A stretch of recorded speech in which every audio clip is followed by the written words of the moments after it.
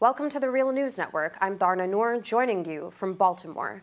Thousands of public school teachers went on strikes across 9 Washington state school districts on Wednesday.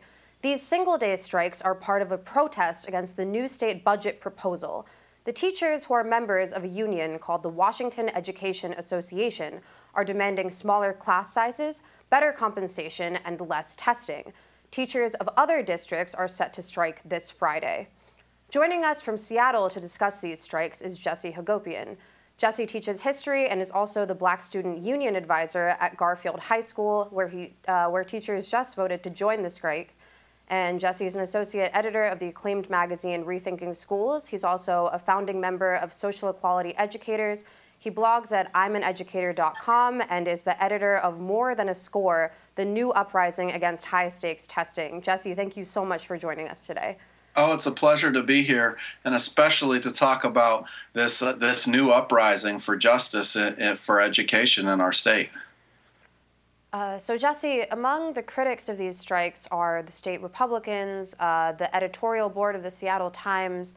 They're among those who support the proposed $1.3 billion budget that will be provided with no additional taxation. And according to Republican Representative Chad Magandans, these would be the highest share of the budget spent on education in the last 30 years. So why are the teachers rejecting this proposal? Well, because we stand on the side of what's lawful. And in fact, the state Supreme Court has ruled in the McCleary decision in Washington state that our state legislature is failing their constitutional duty to support and fully fund education, as it states in our state Supreme Court and our state constitution. Education is the paramount duty of the state. And this state has failed to fully provide for adequate funding for our schools. You know, the state only actually funds 5 periods a day, but we have 6. The state has cut transportation spending, and we've seen these cutbacks year in and year out, whether it's mass layoffs or it's what happened at my son's school this year, where we did not have enough money for the counselor. And so the school principal decided they were going to have to cut spending on all of the school supplies, and teachers would no longer have access to paper or pencils or the basics supply in the school, so that we could keep our school counselor, a vital component of our school that provides for the social and emotional well-being of our students. And these are the tough choices that school districts around the state have had to make for too long. And what we're saying is follow the direction, follow the court order that the Supreme Court has declared. And in fact, the legislature has shown that they're willfully neglecting the law, and the Supreme Court had to go farther and say that the legislature is in contempt of court. And so we're saying what we are doing in this one-day rolling strike around Washington state is actually upholding the law. The radical action is the one being taken by lawless legislators actually in both parties who are refusing to fully fund education. Another one of the issues raised by the striking teachers and empathizers is testing. They claim that testing is excessive and detrimental to learning, but proponents of testing say it's an important way to check if teachers are making progress with their students. Are teachers just trying to avoid accountability? Absolutely not. There are some state legislators who have said that they will only increase funding for our public schools if teachers submit to having our evaluations linked to test scores. And in fact, that is not what the Supreme Court has mandated. The Supreme Court has mandated fully fund education and fully fund it now. And that's what teachers are standing up for. And we reject this corporate education reform narrative being pushed by what I call the testocracy, which is made up of multi-billion-dollar testing companies and other elites who say that in order to have proper accountability, we have to reduce education to the ability to eliminate wrong answer choices. And we as educators reject that false narrative. And we know that actually these tests are narrowing the curriculum. These tests are reducing the intellectual process of teaching and learning to a single number that they then use to punish our schools. They use to deny kids graduation. They use to tie teacher pay and evaluation to, or they use to label schools failing so that they can shut them down like they have in Chicago and Philadelphia with scores of schools being closed, and that these test scores really have nothing to do with supporting public education, and that we know that the voters here in Washington State just passed Initiative 1351, which calls for lowering class size, because parents know that that would be one of the most important reforms to implement in the public schools so that the students receive the individual attention that they deserve. And the state legislature is willfully neglecting the democratic view of the state of Washington and our voters, and saying we are going to refuse to fully fund the 1351 and reduce class size, and instead we're going to move towards scientifically unsound and pedagogically flawed high-stakes standardized testing. And I'm proud to say that our state is currently in the largest uprising against these kinds of tests in U.S. history. So it's not just teachers refusing these tests. We see 180,000 parents in New York State alone refusing these tests. In my own city of Seattle, I'm proud to say that we have more parents opting their kids out of these detrimental exams than have ever happened in Seattle's history. At my own high school, so many parents refused to let their students take the new Common Core tests that the test actually is no longer being administered by the teachers, and just individual students are being pulled out to take it. So I think that the corporate reformers have pushed this high-stakes testing for too long, and now parents, students, and teachers are joining together to redefine assessment and to fight for authentic forms of assessment. And so switching gears a little bit, you spoke to some of the hard choices that parents and teachers have had to make. I'm wondering if there isn't enough money in the budget for increased pay or more jobs or better facilities, then doesn't this mean that teachers necessarily have to work with less if they want more to be spent on students? Well, I think teachers have rejected that false dichotomy. Teachers at Lakewood who went out on a one-day strike first, and you know, at my high school we just voted that we were in favor of joining this strike, and votes are being taken across Seattle, and soon I think our district is also going to join in this strike, because we know that we live in one of the richest regions in the history of the world.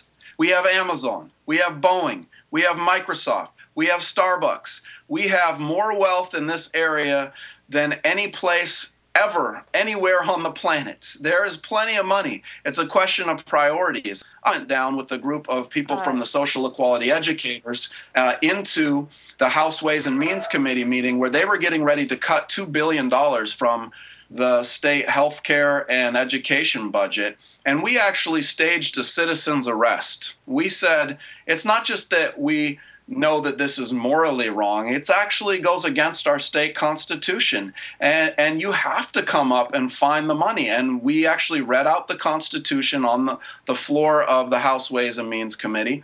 I issued out citizens arrest warrants to those legislators, and unfortunately the officer didn't agree with my interpretation of the law, and he arrested me. And I spent the evening in jail, but my students at Garfield High School saw this on the news and took it upon themselves to independently organize a mass walkout of Garfield High School. And they pointed out that the lack of funding has meant that there aren't summer school programs for students in the Seattle schools, so that when kids fall behind in credits, they have no way to make them up. They pointed out that science and language services have been cut so that there's no longer 4 years offered. And they detailed what these cuts have done, and they marched to City Hall with this demand. And I think we should stand with these courageous students and teachers around the state who are saying you need to find the money in one of the world's richest regions. And people should know that Washington State is one of the few states left in the entire nation that does not have a state income tax. And that would be one of the quickest ways to solve this problem. Have a progressive income tax where you basically only tax millionaires, and that would raise the funds in the snap of a fingers to provide the education that all of our students deserve. So could you speak a little bit more to that? Could you describe a little bit more of a budget that would be in the benefit, in the best interest of teachers and students? Absolutely. You know, the McCleary decision issued by the state Supreme Court mandates that our legislature add many billions of dollars to the education budget. And I don't believe that that money should be taken out of the other vital services that our state provides, whether it's healthcare or it's higher education. I think that there's plenty of money in this state to provide for all the basic needs of our citizenry and all the people that live in Washington State. And I think what that would look like is implementing a progressive income tax, or at very minimum, bare first step, closing the tax loopholes that exist in our state. You know, of course, we have a sales tax in our state, but the sales tax doesn't apply to private jets. So if you buy a piece of candy at the store, you're going to pay sales tax. But if you buy a private jet, right, then you're exempt. And it's about a basic fairness in our state, a basic tax fairness that would allow for the full operating of our schools. In Seattle, the school district cut funding to every single elementary school counselor. And at the same time, in our city and county is getting ready to build a new youth jail for $200 million. So we see that the priorities of our region have put the building of a youth prison and the slashing of education funding, and basically what is going on is the construction of a school-to-prison pipeline where kids lack the support services, the counseling services they need to nurture them to be successful in school, to overcome problems they face maybe outside of school, and then they ready the jail bed facilities for these kids. And I think those priorities are exactly backwards. We need to flood the schools with the resources that they deserve. And I would suggest that the corporate education reformers, people like Bill Gates that live here, would do far better to pay income tax and let the state use that money to help all the schools rather than using their private foundations to push unproven high-stakes testing regimes. And, you know, Bill Gates sends his kids to Lakeside. And I think that tells a lot about what his values are. You know, he graduated from Lakeside. His kids go to this wonderful elite private school. And what do they value in education there? They value small class sizes, right?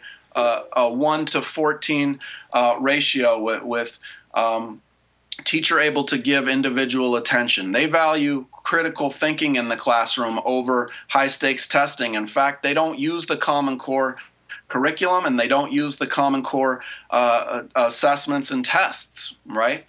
They value the arts. They have amazing performing arts and visual arts programs and study abroad opportunities and a library with tens of thousands of volumes. And we believe that what's good enough for Bill Gates's kid is good enough for all of our children in Washington State. And it's time that the super rich began paying their fair share of taxes in this state so that everybody can thrive. Well, Jesse, thank you so much for joining us, and we'll certainly be keeping our eyes on Seattle in the weeks to come. Oh, I appreciate you having me on the show. Thank you very much. I look forward to this collective uprising. And thank you for joining us on the Real News Network.